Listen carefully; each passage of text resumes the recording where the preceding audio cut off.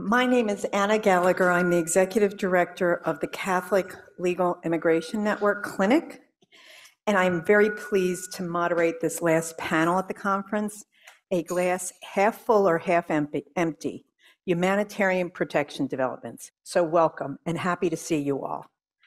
I'm pleased to present to you our panelists, each with deep and rich experience in the field of migration, asylum and refugee law, policy, practice, operations, as noted in their bios, which you have in the conference program. So at the end is Lawrence Bartlett, Director of Refugee Admissions, Bureau of Population, Refugees, and Migration, U.S. Department of State. Welcome, Mr. Bartlett. Thank you. And immediately to his left is Kit Tainter, Vice President of Policy and Practice at Welcome USA. Welcome, Kit. And right to my right is Eskinder Nagash, President and CEO, U.S. Committee for Refugees and Immigrants, and welcome, Eskinder. So before starting, I'm going to go back and forth and prompt questions to our panelists and have them respond to the questions. But before starting, I just wanted to remind folks about what some of our speakers said earlier today about the issues that our panelists will address. Attorney General Tong noted that immigration policy and the fact and experience of immigration are very personal for everyone. This affects real people, and certainly our three panelists know that and have experienced that, and with working with the populations they work with as well. Today's speakers spoke of seeing opportunities among the thousands of migrants and refugees arriving in the United States. They spoke of opportunities for our communities in receiving them. And again, this is precisely what our panelists do. They shared that the largest number of arrivals are coming from communist countries. Does that change the state of play? They suggested that this is a time when we can more clearly explain what asylum is and why it is important. And they agreed on the importance of data-based evidence in preparing for reception and creating effective solutions. One of our speakers reminded us that welcoming large numbers of refugees is not a capacity issue for the global North. So with that in mind, our panelists will continue to talk of opportunities and opportunities for change. They will examine how the refugee resettlement infrastructure is rebounding from major cuts, where gaps continue and where opportunities exist to more robustly, effectively, and humanely welcome and receive those seeking protection and refuge in the United States. So our panelists are going to share their experiences for about 35 minutes, 40 minutes, after which we will reserve some time for questions from the audience, and we look forward to your questions. So with that, we'll start our discussion. Director Bartlett, could you give us a brief overview on refugee admissions for FY 2022, including the number admitted thus far and anticipated by the end of the year? Sure. Let me, actually, I want to take the word brief out of that because I actually want to do a little bit more if I can, but let me know if I'm going on too long. So a couple of things. I want to read just up front a couple of the sentences that we prepared for Secretary Blinken as he was consulting with Congress last week, because I think they're really a powerful testimony of this administration's commitment to refugee resettlement. So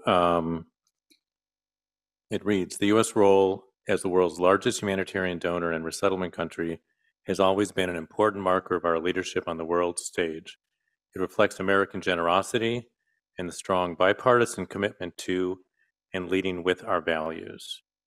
An integral part of that role has been our ability to welcome those who are persecuted abroad and give refuge and a new life to those fleeing crises around the world.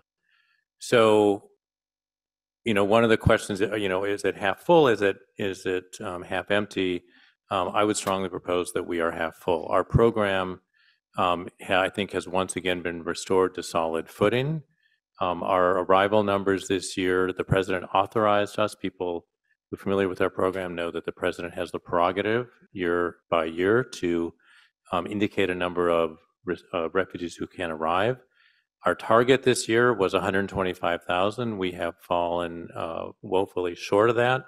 I think we will admit about 25,000 by the end of this September. It is not, frankly, unexpected. I think there's been a lot of discussion about the efforts of the last administration and certainly the very low ceilings that led to obviously a system that was pretty underpopulated and under-resourced. So that, I think, has been partially restored, and it continues to be restored. It is certainly a high initiative of this administration. But the other thing that we can't forget, most of us sitting here without a mask on, is that we have all been affected by COVID for the last 2.5, 3 years. And refugees were the same. We could not move people. We cannot move people to capital cities to process. So frankly, I would argue the impact of COVID was probably even a larger factor in our lower arrivals this year. I will tell people, sometimes it's surprising when you look at our populations. The largest number of refugees as a nationality this year will be coming from the Congo. But the second largest are Syrians, which I think is, again, a really good note, given the policies of this administration, really to have an open refugee program to all. And then Syrians are followed by Burmese, Sudanese, Afghans, who came in as refugees, not as parolees, Ukrainians, who also came in as refugees, and Guatemalans. So I think, again, you see from some of the nationalities that we're working with kind of a high impact and kind of a real emphasis on those we're working with. And then my last point, maybe that I'll make is, and I think we can talk about this later, is in addition to the 25,000 that we're bringing, and Iskander and others of my friends who will argue that that's woefully low, we all need to remember that this country, and I'm not going to say this government, but this country and our people have brought over 80,000 Afghans to this country, not as refugees this year, but as parolees. And we have about 90,000 Ukrainians who have applied for parole and have been granted it. They have not all yet arrived. I think we have about 55,000 Ukrainians arriving under parole so far. So the lift, I think, that this administration and frankly our people and our communities have experienced over the last year is frankly way beyond 125,000. So I think I will leave it at that. Thank you, Director Bartlett. And could you share a little bit how the responses to the displacement crisis this past year are different from other humanitarian crises? So I think that obviously leads to Afghans and Ukrainians, so I've been in this business for, I don't know, maybe 15,000 years, 15,000. It only seems like that some days. 15 years. And I think this is the first year that I've seen an administration that has been so kind of adept and nimble at looking for alternate pathways to bring people to the U.S. And I heard a little bit of Governor Hutchison's speech before, but looking at the refugee program for what it is, it's amazing. It's a great tool. It has security checks. It has great anchoring and integration aspects on the back end once people arrive. Legal status, both for Afghanistan, because of course the evacuation was happening in real time with multiple planes a day coming into places like Qatar, and a need to really keep people moving through the system. It was quickly decided that people needed to be brought in under parole. And frankly, the similar calculus was made for Ukrainians, where trying to relieve some of the pressure on our European allies, who were very generous hosts of Ukrainians, and offer people an opportunity to come to the U.S., but again, with some kind of ability to be anchored. And this was a program that was put together by DHS, really allowed people to come in who had sponsorship, so they could come in with support, but support from their sponsors, and then apply for parole once they arrive. So they're more temporary, and we know some of the problems that the Afghan program now will have in the sense of people making an adjustment to some kind of permanent status. But they were very conscious decisions made for the kind of extreme environment in which we found ourselves. And again, if we would have waited for the refugee program, Not that it's not wonderful and amazing, but it would have taken far longer, and we wouldn't have been able to accomplish what we did. And frankly, our resettlement partners have, in fact, played a leading role in all three of those things. So just the resettlement program itself, but the Afghan program and the Ukrainian program, everybody can still access ORR benefits. PRM put in special measures for Afghans. So people have, on the temporary kind of support side, received a lot of the same services, but now the question will be what will be their status on a permanent basis. Thank you. And then, Mr. Nagash, could you share your thoughts on the displacement crises in the past year and how they're different? Sure. Larry was in preschool when this happened, so he doesn't remember, but 1975 and 1978, we did actually bring in a lot of people from Vietnam. Some of them actually stayed in military base in California, in Arkansas, and other places. So this is not the first time that we have, accepted people without going through the process. So if I'm not mistaken, I know there's a lot of people here, experts, and who have written on this issue. 1975 was the Vietnamese and Laos and Cambodia. That was really not really your typical refugee processing that we have now. So we have done that. And then if I'm not mistaken, we did also the same thing with Bosnians. And then, we processed them. It was a military base. And then next to that, I think we have done was Kurd. If I'm not mistaken, somewhere in Guam also we processed them. So there is some history of, accepting this emergency resettlement and different models. And then, of course, some of you remember we had 100,000 Cubans who came also in Florida, even though it's a different process again. So we have done this kind of emergency decision to bring in people to the U.S., but this is probably the largest, humanitarian response to the Afghans in terms of 80,000. The refugee resettlement agencies, we resettle about 80,000 refugees from August to February 15. So within 5 months, that we did this resettlement. So it is something, I think the resettlement agents are quite proud, and then I think State Department did a lot of, creative ways to make sure that, creative ways to resettle them. So I'm happy to tell you that even my agency, we have resettled about 10,000 refugee Afghans, in addition to the other refugees who's come into the country. Thank you, Mr. Nagash. Ms. Tainter, do you have any thoughts on the responses to the displacement crisis this past year? Yeah, I want to highlight something that Larry said a little bit earlier, is that, this is a glass half full situation. Like, there's been a lot that's been done over the past year. Skinner just talked about, the 80,000 Afghan evacuees, 10,000 of them through USCRI that have been resettled. And that is amazing. That is a lot of folks that are finding their path here in our local communities, that are integrating and that are learning how to thrive. Like, I am super excited about all the work that's been done, but I'm excited about it because it's been done, and I'm excited because it shows what's possible.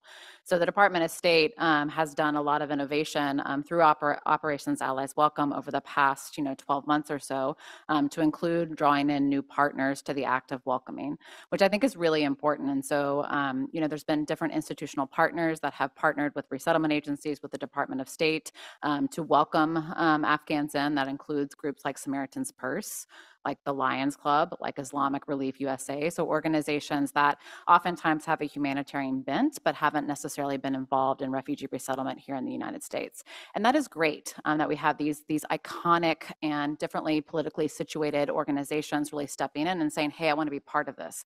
I want to be part of the welcoming of Afghans. The other group that has stepped in to welcome Afghans and Ukrainians is Everyday Americans, which is incredible. So we have, a number of, and kind of piloted through the Department of State, private sponsorship groups that stood up everywhere from Iowa to South Carolina and said, you know what, I'm really touched by this. I'm a veteran. I am moved by my faith, all sorts of different reasons that people stood up and said, you know what, I want to welcome an Afghan into my community. I want to welcome an Afghan as part of my family, and I want to help this Afghan thrive. And we've seen the same thing happen for Ukrainians. So over 120,000 or so everyday Americans have raised their hand and said, I want to participate in these acts of welcoming. The United States States government has made it possible for these groups and these individuals to participate, and we've taken advantage of it. And it's really incredible to see, 200 a commitment from the administration for 200,000 newcomers to come in through Parole and to be welcomed into our communities and be welcomed through traditional partners like USCRI that Skinder represents, and new partners like Lions or like Samaritan's Purse. And so it's really taken a whole of society approach to welcoming over the past year, which makes me really excited. Somebody who comes from wearing I've worn a couple of different hats in my professional life, to include on sort of the more immigrant integration and the refugee resettlement kind of different paths. And it really makes me excited to see that these opportunities have been laid out for folks to get involved from all walks of life and welcoming folks with different immigration statuses, but also really welcoming folks into the fabric of local communities where integration really happens. And so there's a lot to celebrate, I think, over the past year, and a lot to celebrate in innovation. And I feel like immigrant policy and innovation are not words that are used in the same sentence quite often. But this is a moment in which we can say, DHS and DOS, they have really leaned in with innovation over the past 12 months and made some incredible things happen, not only for, the diaspora communities that are here, for our veterans communities, but really for our communities of our international partners abroad who deserve our allyship. Thank you, Ms. Tainter. And just thinking, following up on you saying that we've expanded to new and different partners. And it seems, we've heard today that personal stories matter, that people become supportive and join together as communities to welcome people that are different than them. And would you say that do you believe this trend will continue, or how can we create a structure or solutions to expand this? I mean, it's such a great question. I mean, I think that, those of us that have been involved in immigrant integration work for a long time understand that it's really rooted in those personal stories. Like your speaker earlier today talked about, once you sort of interact and get to know a newcomer, you really become moved by not only their story, but their resiliency and their confidence and the potential that lies in the opportunities ahead for them. Welcome.us is a new nonprofit initiative. We were stood up last September. It's our year anniversary last year. We were conceived of before the Afghan evacuation, but we operationalized soon afterwards. And we're basically founded on the belief that everyday Americans can be inspired and energized to welcome newcomers if they're invited to be part of it. And so really, instead of coming through kind of the political angle to think that, immigration policy is broken, which it is, right? We all know that that is true. But instead of coming at it from a political angle, how can we come to it from a service angle and recognize that we are a compassionate country, that we are a country made up of folks that really want to serve their local communities? And how do we open those doors so that everyday Americans can participate in welcoming, can be moved in the way that we've been moved, and can begin to change their perspective on what immigrants and immigration policy should look like? And so I do think this is a historic moment in which you've got folks. There's a great sponsor story that we have from, I forget the name of it, but it's some small town in South Carolina. And it's a story about somebody who saw it on the news and said, what can I do? And found out what they could do. And now they have a whole community rallying around an Afghan newcomer. And this is a community that would not have interacted with this Afghan newcomer were there not these new programs. Oftentimes our newcomers come to large cities where it can be easy to be anonymous, but in small cities and rural communities across the United States, there's, families, there's bridge clubs, there's churches figuring out how to welcome. And then they've got somebody in their community who they believe in and they understand their story and they can get committed to their journey. Thank you. And it's clear that these arrivals have provided opportunities for communities to come together and show their big hearts and their compassion. So thank you.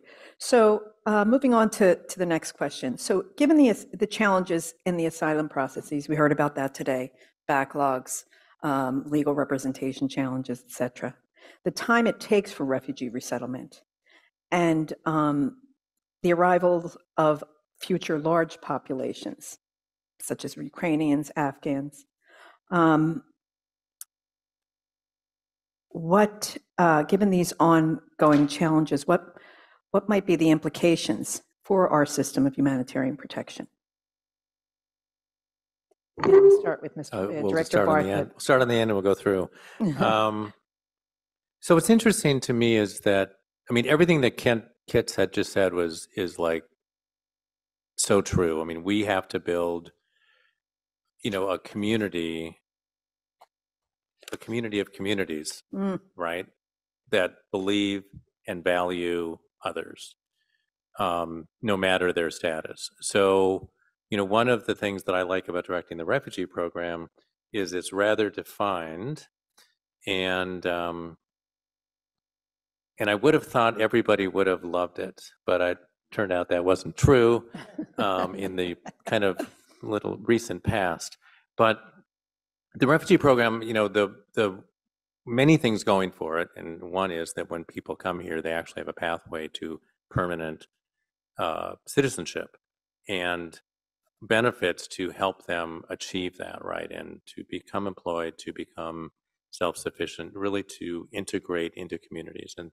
And it comes with a whole bunch of security checks that, people may love or not, but I think most of us in the program understand how those checks have really safeguarded the program from those people who would find fault in the people we're bringing here, including Afghans for that matter. So to me, that program is a great anchor that we build on. And so again, we will be building this year and perhaps next to get to 125,000 under this administration. We'll have to see, obviously that's malleable in terms of new administrations, but trying to build that foundation, I think with what Kit talked about, trying to build community support so that people don't see this as a scary thing, but they see it as really a positive thing. Employers, elected officials at the local level, frankly, for the most part, really love this program. But I think the other things that we've talked about, and thank you, Iskender, for reminding me that I'm too young to remember some of these other past incidents. Also, I think we need to build kind of an understanding for how those programs really complement other things that we're doing. So I really see these things as really opportunities, and I know that there's a lot of discussion within this administration for figuring out how do we build on the successes that we've had over this past year. I mean, how do we build on the tremendous support from our veterans communities? Because it's not so hard to move from Afghans to the next population. And I think, again, Kit has talked about some of the partners that we've developed and that we've funded, but also that they've self-funded to come out and be part of this response. And I think that's something that we have really doubled down on, and Welcome.us and others are really helping us kind of galvanize some of that support. So I'm not sure if I really answered it, but I'll leave it at that. Thank you. And Mr. Nagash? Again, I think we need to remind ourselves from time to time the refugee resettlement program in this country since 1980. If my information is correct, we have resettled 3.4 million refugees. Going back, I'm not even counting what happened 1975 to 1980. So we have resettled 3.5 million. And refugee resettlement in this country is a public-private partnership. So every refugee resettlement we had, and going back to Hungarian refugees who came in 1956, is always a community engagement.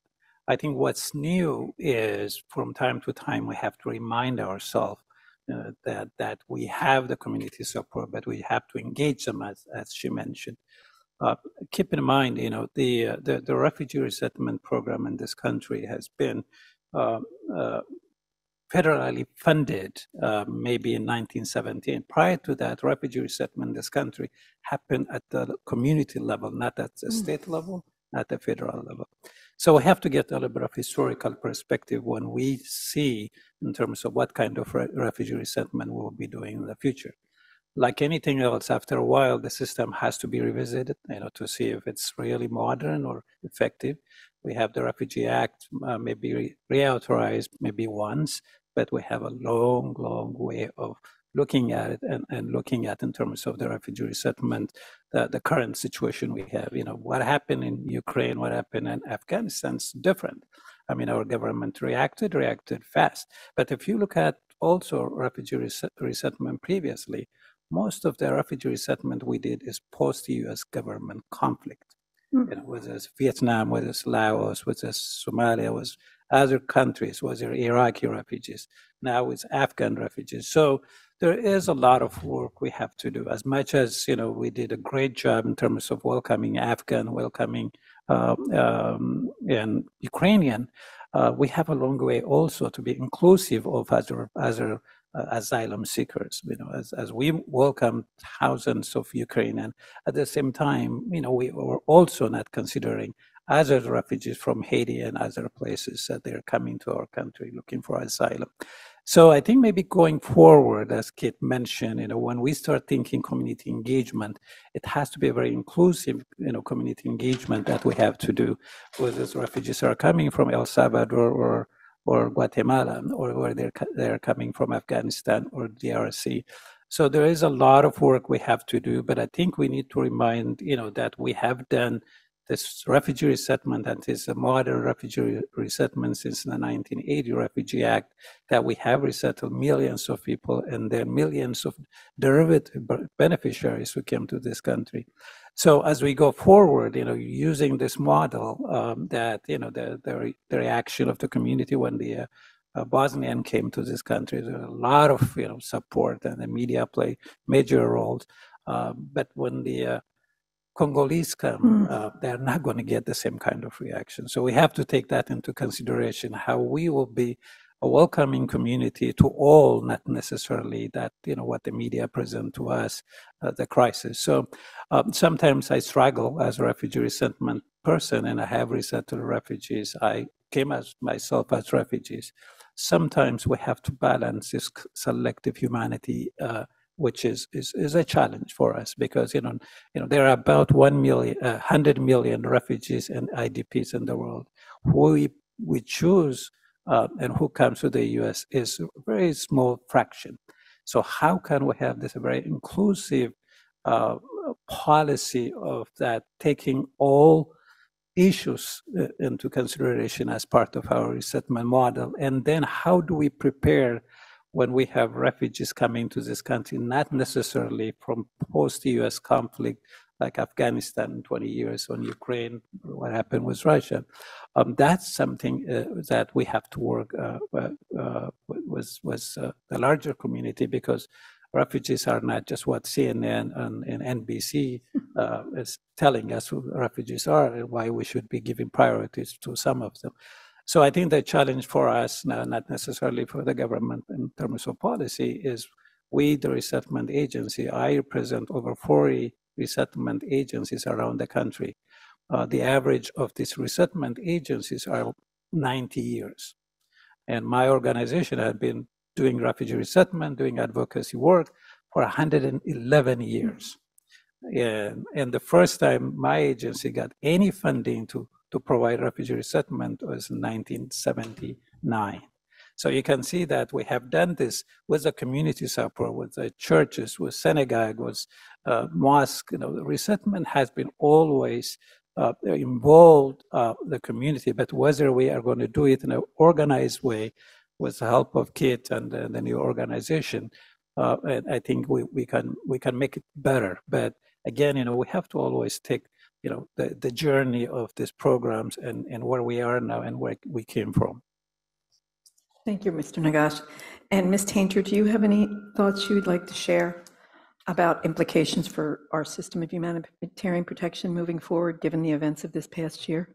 Yeah, I mean, I think, we don't have a lot of tools in our toolbox to welcome newcomers. And I think the one thing that we've definitely learned is we have more tools than we thought, and we can be more creative with those tools. And so again, it's not an either or situation, like either with the resettlement sort of approach or humanitarian parole, but it is really both.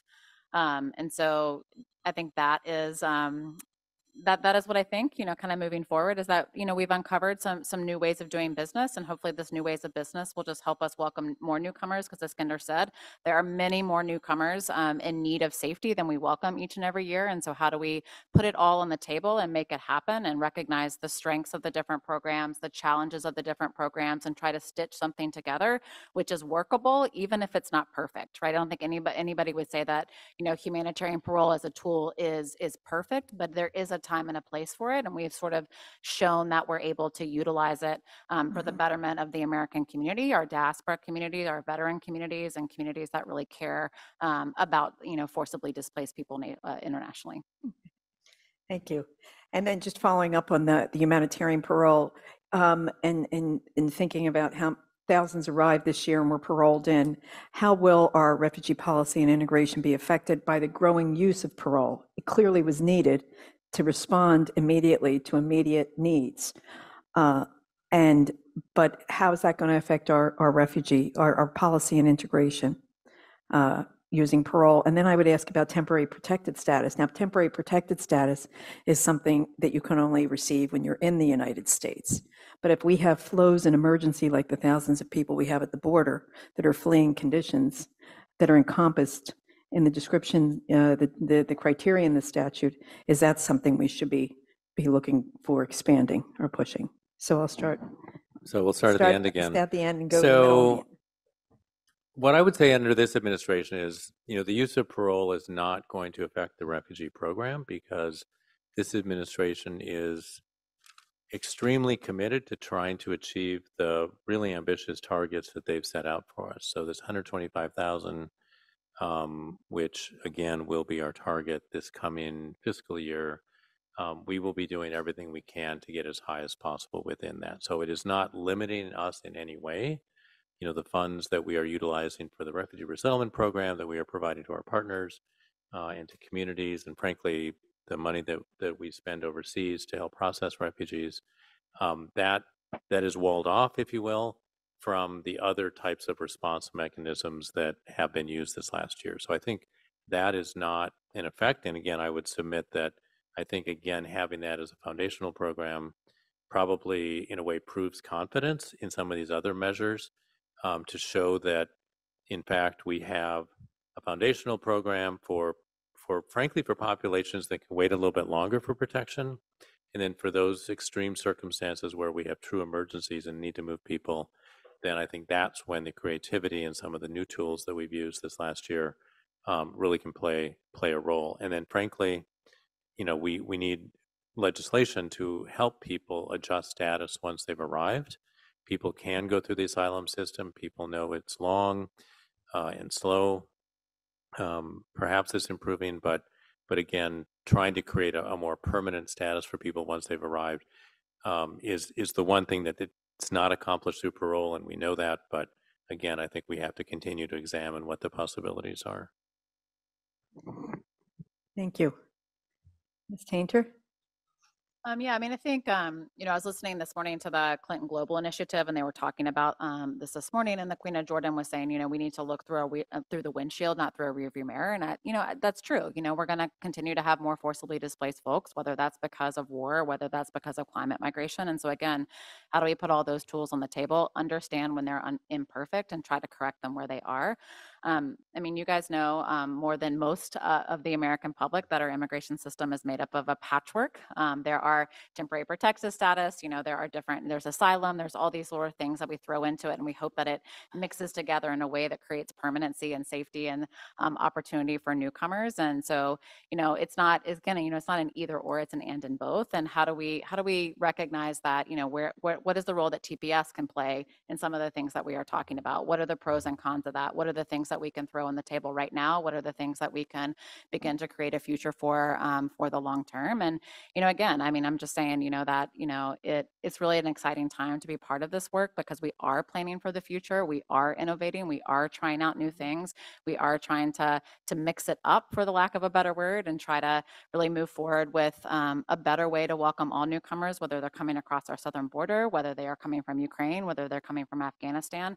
What are the ways in which we can really, capitalize on all the welcoming that we've seen over the past year, and really create, an America that works for all, and an America that is prepared for the future, which is just, honestly going to be more and more displacement and more pressure on our southern border and on our borders in general, to create, opportunity for those that need it. Thank you. Just to add what Larry said, I think, if we decided to bring people to this country as parolees, we need also to think in terms of adjusting their status. So that's why in my organization, a number of organizations have been advocating to see if there's going to be an Afghan Adjustment Act, and we have been working on that, because otherwise, the 80,000 Afghans who came to this country, they have to adjust their status. Basically, we are saying you should apply for asylum, even though we for whatever reason we brought here, but now you have to go through immigration process and adjust your status. The same thing with Ukraine. Again, I don't have any objection, bringing people with parole, and we have immigration system, for H visa, students visa, all kind of things that people come to this country. But at the same time, if you made this humanitarian gesture to bring in 80,000 and probably 100,000 Ukrainian, we need also to think in terms of how quickly we can adjust their status so they can actually live, their life without, some interruption or waiting a asylum decision. So I think that's part of the challenge. We are trying our best to represent them, because I think, as some of you know, applying for asylum in this country is not an easy thing. It's a very complicated thing. You have to go through a process. It takes time. The good thing is, they have employment authorization already, so they can work, but it is really not very, very easy. Just in terms of TPS, as you know, TPS has been around since 1990, and then we have actually countries under TPS for a long period of time, like El Salvador, a number of countries.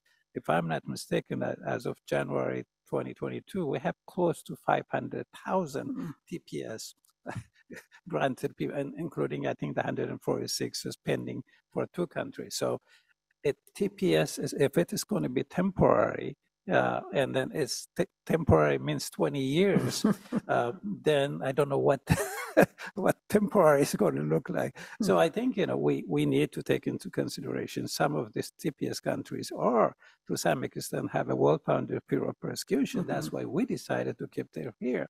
But at the same time, we need to really either create a path for them to adjust their status, rather than every 18 months they have to go through the process, or the Homeland Security. So I again, that's also a little bit of challenge. So my approach is, we need to be very inclusive. We need to have a policy that's fair for everybody, not a very selective places that we pick people and decide and expedite the process. And somebody from El Salvador, from Honduras, been waiting for 20 years to still have to get another 18 months adjustment. So that's really some of the challenge we have. Now, hopefully when we discuss refugees and other issues, we'll be very inclusive. Again, their plight is the same as the plight of other people who come into this country. Thank you, Mr. Nagash. And just one final question before we'll open up our questions to the audience. For the audience, given the huge numbers that have arrived this year and our effective response to those, and looking at the border and the huge numbers of people along the border, millions that have come to the United States, many of whom have asylum claims, what role can or should refugee resettlement or refugee reception play in serving those at our border? Wow, I don't think I want to answer that question. I'm a government official, and so I have to be very careful here. And it's really not my writ, the southern border. I think I'm going to pivot over to kind of Kit's brief, which is about reception and community inclusion and all of the various partnerships that have, as Iskender would say, they're not brand new. It's not like they have never been used before. I think this year we've seen, again, mostly because I think of the veterans community in the U.S., I think I give them the most credit for being front and center and forward leaning. That has then, I think, really had a ripple on effect. So I think, to me, from kind of a non-governmental side, I would say that, I think, frankly, people this last year thought our agencies were overwhelmed. Skinner told me time and time, don't worry, you can send me more. But for the most part, we knew the agencies were, right? They were flat out, especially given the speed and the scale of the Afghan resettlement that we had to do once people got here. They were at military bases, but getting them off a base became the next priority. And we were going flat out. And by the way, the affordable housing is pretty hard to find, not just in Washington, D.C., by the way, but in all of this country. But I think all of that, what we learned was there's a lot more capacity here than we knew. And except for housing, granted, that we can't make, but all the rest of it, jobs, support, giving people the nurturing that, Kit talked about in South Carolina, that we've got that in spades. And so I think, to me, and it's kind of a non-governmental response, but I think that's where we have kind of a comparative advantage, if you will, to a lot of countries, I think, because I've been around the world looking at other resettlement countries, and a lot of it is run by governments. I mean, really run by government, not just funded, but run. And it's like, no, we're run by communities, and we help them. But, and even Iskender doesn't run resettlement because it's his communities, I'm sorry to say that, that really anchor the refugees, and it's the refugees themselves, right? Because they're really good at trying to figure out what they need. So I think, anyway, it's kind of a long-winded way of saying it, but I think that's where we have resilience, and that's, I think, where we have capacity. Thank you. I mean, I always think about, if you're in a local community and you see a newcomer in a grocery store, you don't ask, like, how did you come here? Did you come as a refugee? Like, what is your immigration status? Like, those are questions that you don't ask, like friends and families and neighbors. And so at the local community, they're just people, they're just individuals, they're just students, they're just workers, they're just neighbors, like members of your community. And so, like Larry's saying, like, a lot of the fabric of welcoming exists no matter the immigration status that is being welcomed. And so how do we celebrate it?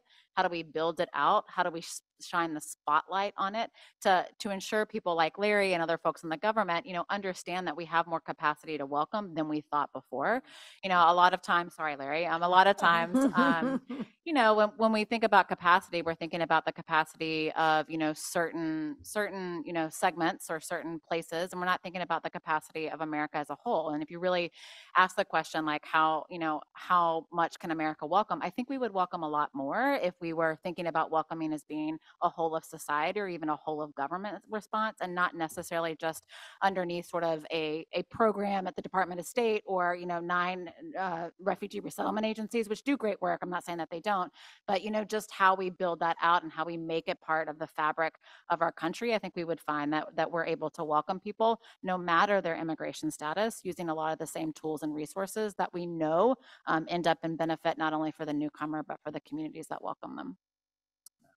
So, Kit, I think the best way, when you go to next time to grocery store, the question is, how did your ancestors came here? So that will have a much better conversation, if you go about 100 years, because we all assume that everybody just coming in now, and with forgetting that people have been coming to this country for the past 400 years. It's just a question of who's coming when, I think in terms of the border, everybody knows that Title 42 is a big issue. The idea of people not getting asylum or requesting asylum, once they get here. I think that's something I think we should do as a country. I mean, look, we have to learn also from other countries. There was a crisis in Ukraine. Russia invaded the country. Millions of people decided to go to Europe, and Europe said, okay, come in, we know what's going on.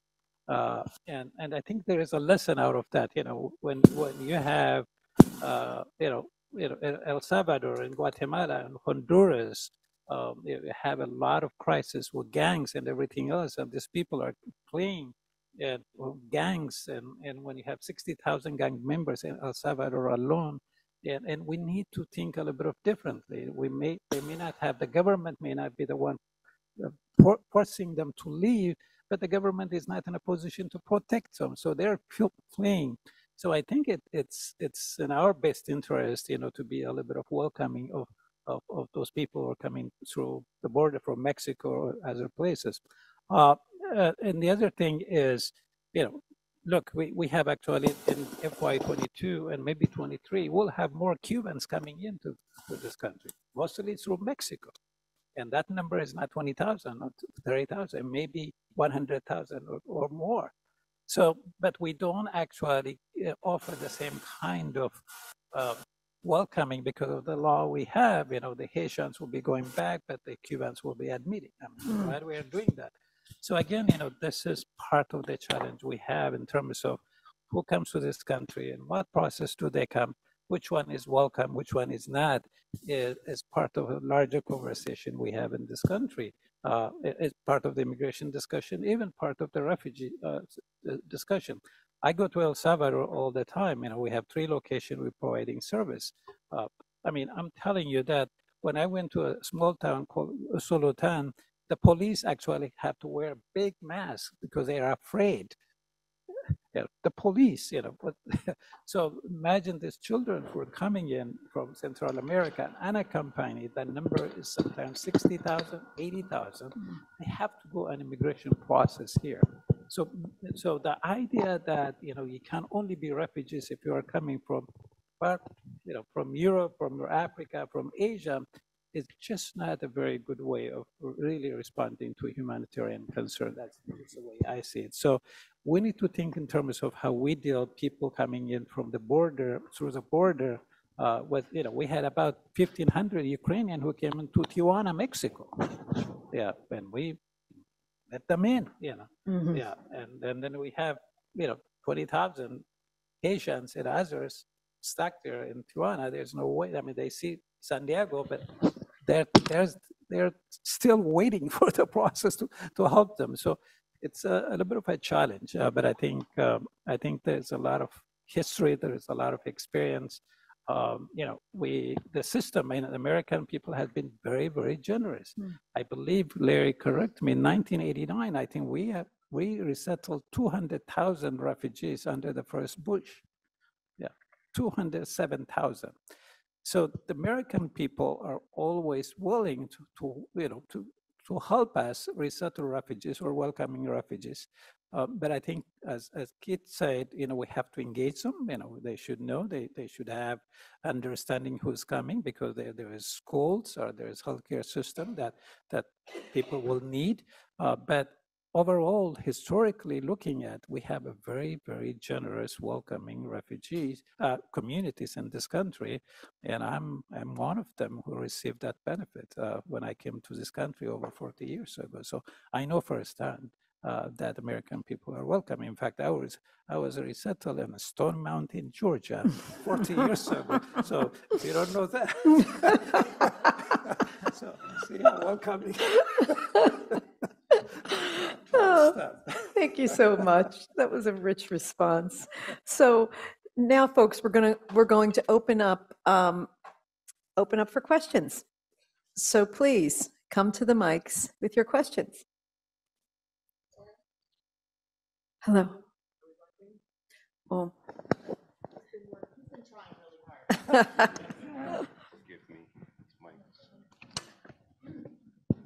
There we go. You can hear me now.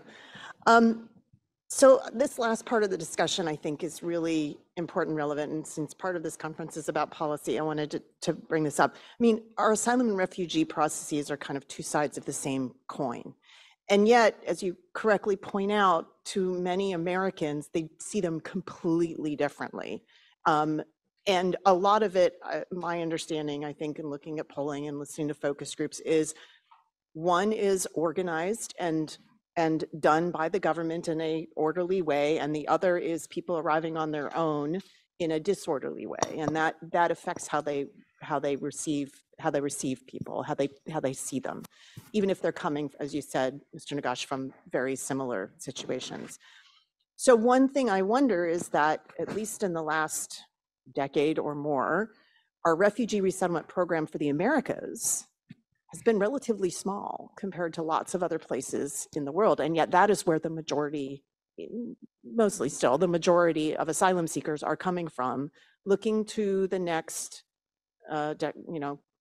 allotment, 125,000, so we hear.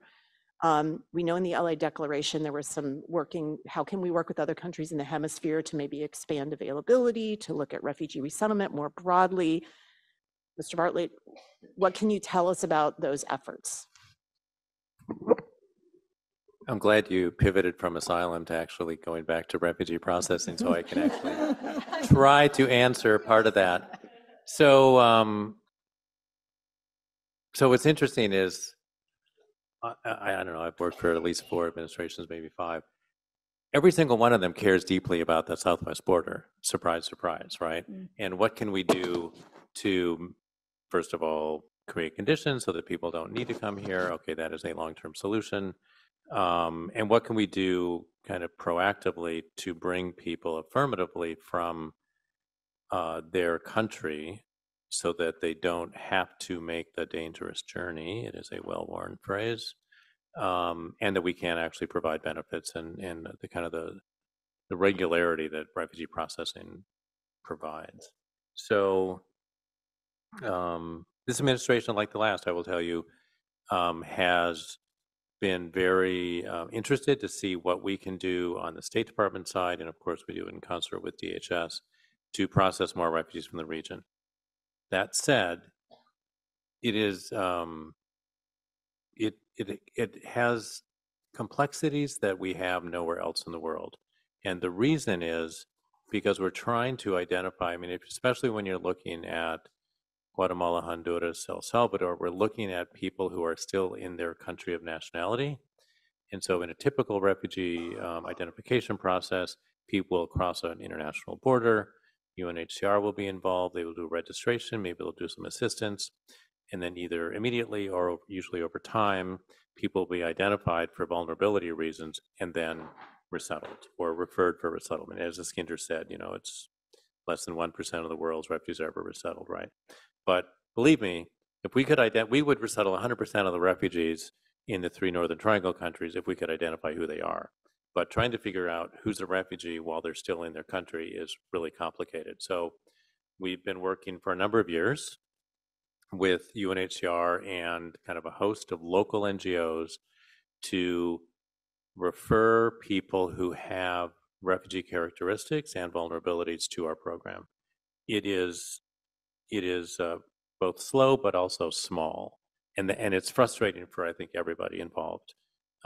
So we have given additional funding to both UNHCR, and now we're going to actually be providing some money to some US-based NGOs to do some additional identification of possible refugee cases. I will tell you, not all of them have great claims, so that a number wash out as well in the process. The other thing that we're doing, and this is part of the calculus, I think, around the LA delegation declaration, is to look at other populations in the region. So we know, for example, Nicaraguans, they are a more classic refugee population where they actually have fled and they're in other countries. And so we are going to be, we've started already, but we will be scaling up a program for Nicaraguans. And then we've worked hard with UNHCR over the last year to create a real program for Venezuelans. For those people who know that situation, the hosting, kind of like Iskander talked about with Ukrainians in Europe, a lot of countries do a really great job in terms of, in the region hosting Venezuelans. But we've determined, and I think, we were pushing hard for this, that it's now time to really look hard at resettlement. And so we're providing additional funding to UNHCR both for Venezuelans and Nicaraguans. So you will see the numbers from the region expand, but I don't think we've really cracked the code yet as to how to do volume out of Guatemala, El Salvador, and Honduras, and I'm not sure we will, but believe me, we continue to look at that. And then before I take my next question from the audience, but please come up to the mic, I'm going to take a question from our virtual folks. And this is specifically for you, Kit. How many U.S. homes took in Ukrainians and Afghans? A question for Kit. That's a great question, and you can see me trying to do arithmetic in my head, and I'm not going to get there. But I think, about 55,000 Ukrainians have arrived. So, how that translates into the numbers of families that have taken Ukrainians in, I can't do great math, but I would divide that by 4 and sort of assume that that's probably true. Larry, I don't know if you know the numbers for the private sponsorship off the top of your head. What I would say on the Afghan side is, you see us all trying to do math. It's fairly small because we did start up a program called Sponsor Circles, and I want to say it's 300 families maybe that were supported through Sponsor Circles. It's something that we're trying to pivot off of to really create a private sponsorship program, but again, it'll be rather nascent this year in terms of numbers. But again, I think it's an important concept. Yeah, and I think, while it's really important to think about the number of households that have taken newcomers in, I always think about like, what is the constellation of support that's around those households? And Mhm. so, there was a Ukrainian family that was sponsored by a family in Wyoming, and, their Wyoming hasn't had a refugee resettlement program ever. And so just the idea that you would have, a family that, has neighbors, that has a church community, that has friends, that has, other family members that live in those local communities, like how does that radiate out from that particular household? How does that radiate out in social media that shares a different story about a newcomer, that I think is really key, especially in communities that might be politically disinclined to support immigrants, and then how does that sort of radiate out in that community itself? And so that's what I always think about, is like, how do you create those ripple effects that really that change our hearts and minds over the long term, that in effect help us change policy, because you can't change policy unless the people will it. And so how do we get to the people to will it? Perfect, thank you. And our next question, it's from the virtual world. Oh, no, it's your turn, I'm sorry. My name is Andrea Ilardia, and I work in a high school here in Prince William County. One of the cases that we have usually is with the families after they're arriving and they're trying to enroll in the school. And then we found out there's different situations going on. One of them are the students that come from Afghanistan without their parents and accompanied, and then they're released to a sponsor who supposedly is a relative. After that happened, in many cases, the sponsor leaves the students in another house by themselves. We don't know about it, and we find out later that it's a student for 3 months, they never attended school, they never had been enrolled, and they don't have even basic documentation. We had cases where kids, there were 3 students, they didn't have a way to provide for themselves, no medical, nothing. Finally, Catholic Charities was able to help us to enroll them in the program, and get all the paperwork, but it took 6 months, 7 months. So my first question is, what type of follow-up the Refugee Resettlement Office does for that kind of cases? That's my first question. My second question is regarding the students that come to the country without parents from the south of the border, from El Salvador, Honduras, Nicaragua, Guatemala. They come fleeing poverty, abuse, many cases, sexual abuse. They come to the border, they go to the Office of Resettlement, Refugee and Resettlement, they're released to a sponsor who's supposedly be a relative, and the relative later say, oh, I cannot deal with this anymore. I wash my hands, and they leave the kids by themselves or with someone else. They go from house to house. In the meantime, these students don't have any type of documentation. They may be eligible to apply for a juvenile visa, a special visa, but of course, they may be 16, 17, almost 18, or by the time that they can apply, they're already 18, they cannot do it because the juvenile court, they don't know what they have to do. I have asked them many times, what paper they gave you? It's just a piece of paper that says, we release it to a sponsor. That's it. That's the only thing they have. They don't know what to do. They don't know where to go. These students don't have medical attention. We have to find ways to get them the attention they need, but they don't have a guardian. They don't have nobody to sign for them. It is any way that for these students, they can be qualified. I don't know, maybe in the future, something that the refugee program can think. They put them as a type of refugee. It's not their fault what they're going through, why they need to have it more harder. You have to see their faces. It is heartbreaking.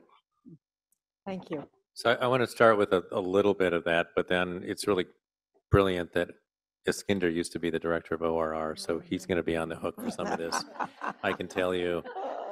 Used to be. What's interesting, there's a whole bunch of threads in that, and they're really important. And one of them is, there's this, again, for people who are students of the refugee program, you'll know this ongoing debate about the kind of professionalization of refugee resettlement, and, love it or hate it, and, it's been federalized, and, we fund agencies like USCRI, and, we've gotten away from communities and, the people that Kit works with. I mean, it's a whole smorgasbord of stuff, right? And none of them are the best, right? They all work well.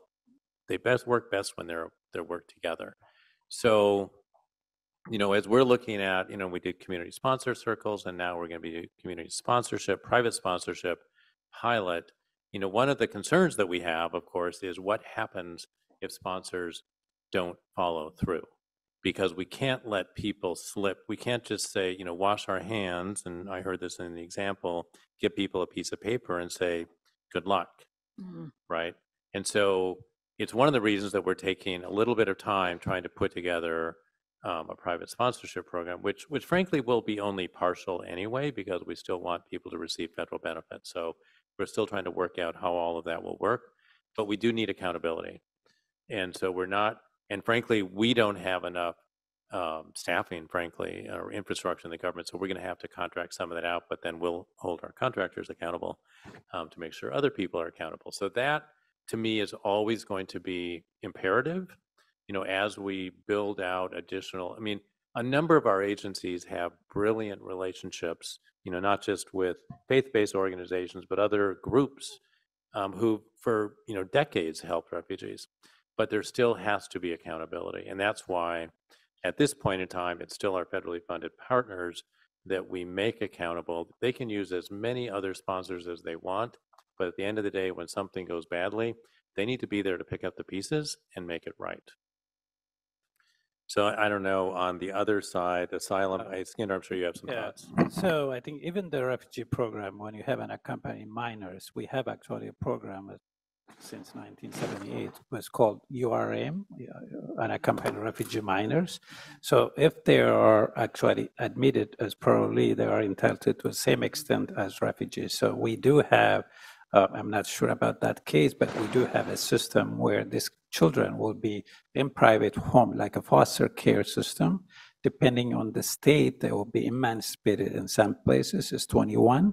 In fact, post-emancipation, there is also services. So for the refugee program, if they came in as without a parent, unaccompanied, we have actually a very good system around the country. Some of them as private foster care system. HHS fund them fully. So that's the way the system, but once in a while you may have some kids, fall from the cracks. But they have that system. In the unaccompanied minors, once you are released from or custody, or once you're released to a family member, there is actually a wide expanded program. What we call it is post-release services. So the kids are released. There is a follow-up case management services. There is a lot of home visits that they do. And as you know, in this country, for elementary and high school under Title I, there's no immigration status in terms of going to school. But the question is, somebody has to take them, somebody do the vaccine and all kind of follow-up. So even with all the challenges we have, sometimes, we get up to 130,000 unaccompanied minors per year. There is a system, at least the Department of Health and Human Services is trying to do post-release services, which is every client, they will be going, they will be checking the condition. If the system is not working, if the sponsor is not providing the basic services, the HHS has a right to take them and put them in different situations. So it's not a perfect system, but the system is here in terms of follow-up service for unaccompanied minors, mostly coming from El Salvador, Guatemala, and El Salvador. For the refugee program, if they're coming without a family member, there's a program called URM. It's actually in a lot of states. It's like a foster care system, but it's fully funded. And depending on the state's requirement, whether they'll be emancipated at 21, in some places maybe 18, but most of them do get a lot of services. They go to school. They get the same kind of benefit like any other refugees who's admitted to the U.S., even more. Thank you. Thank you. Just one quick question from our virtual audience, and then we'll take yours. Will refugees from climate disruptions be prioritized for resettlement? And wow, I love these questions. So it's interesting. I was at a conference in Geneva this summer, and this was one of the topics that people were talking about. And, there's a lot of words around this. Are they climate refugees? Are they refugees affected by climate change? I think we would probably espouse the latter. And the discussions that we're having within the administration and with UNHCR is to look at that as, I think, another indicator of resettlement need. And so again, just as people have, I mean, it's a legitimate protection need if the climate situation in your country of first asylum is affecting you. So it will be put, I think, in the basket of priorities, but like a lot of other things, it will have to be measured against the other ones that we have. Okay, thank you. And we'll take one more question from our audience here, and then we're going to have to wrap up. But please feel free after to come up and speak with the panelists if they have time. I just came back from Ukraine, and all the local stakeholders, local politicians, local NGOs are expecting a humanitarian disaster during the winter. In light of that, are there any predictions of how many people are going to come next year?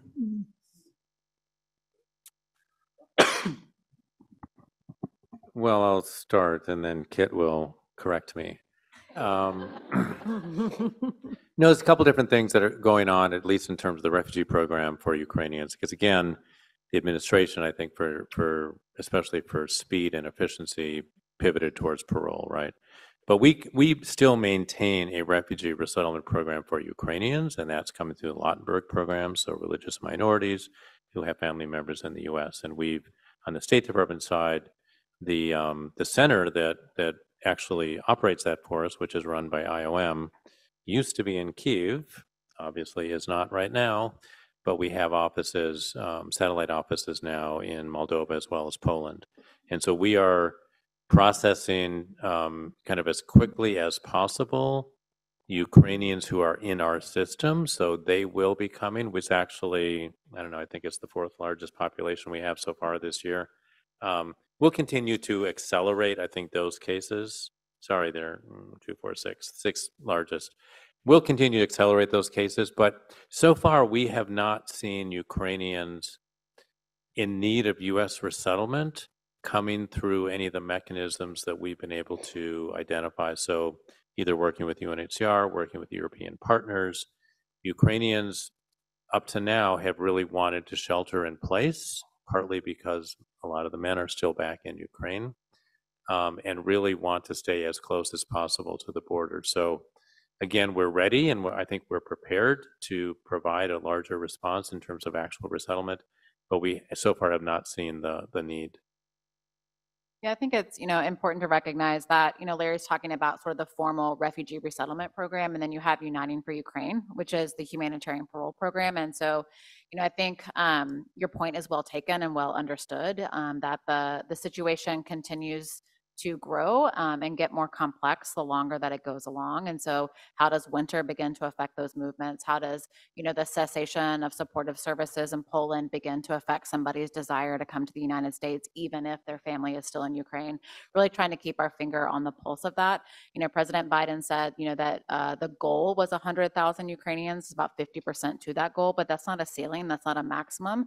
We're hopeful that a lot of the successes of the program can continue over the next, 6 months, 12 months, 18 months, however long it takes for the situation in Ukraine to not only stabilize, but be a place that you could go home to as a family. And so one of the things that we are tracking along with our partners at the Department of Homeland Security is that the situation has changed, where maybe 6 months ago you thought, yeah, I can go to the United States, it's temporary, I'll be able to come home in 6 months. Now it's not. And now families are really looking at, where do I need to rebuild my life? Is it in Poland, really close to where Ukraine is, so I can, see my husband from time to time? Or am I really ready to start over a whole and come to the United States and really hope that temporary status changes into a permanent status so that I can build a life here with my kids? And so it's just such a dynamic situation. And again, we are so fortunate to have the vehicle of Uniting for Ukraine to complement the refugee resettlement program, to know that it is imperfect, but know that it also at the end of the day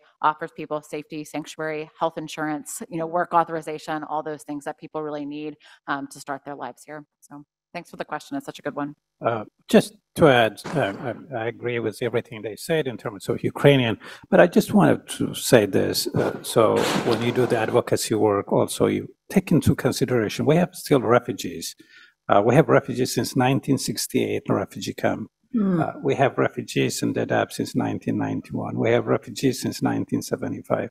We have actually Rohingya refugees also. So I think, look, we have to do everything that we can to support the Ukrainian and Afghan, but we have this protracted refugee situation also around the globe. 1968, the refugee camp, still waiting. Hopefully somebody will consider them. So keep in mind, in this discussion, again, we are reacting to the current events, the headlines, but there are also other refugees. I mean, the Rohingyas are going through a very difficult situation, not necessarily snow, but flooding has been infecting them. You have Eritrean refugees in Sudan since 1968, maybe not snow, but it's 115-degree heat. They have been living there. So when we talk about refugees, and I think try to be very, very inclusive and take into consideration we do have other refugees also globally who need our protection. Thank you. And with that, we've reached the end of our panel. I want to thank you all, the audience virtually and in person, for attending our 19th annual Immigration Law and Policy Conference. One of our objectives today was to get folks thinking and talking. Today's speakers inspired us to look at different perspectives, to start small if necessary, to start where we can and look for ways to dialogue and work together. I think they hit it out of the park, folks. I think they did a great job. So in ending, I do want to make sure to thank MPI, who were the leaders this year in organizing and presenting the conference, all the staff of MPI, also Georgetown Law School, of course, and clinic staff as well for the work done to make this important conference happen. So thank you so much, folks, for your attention and your heart. Thank you.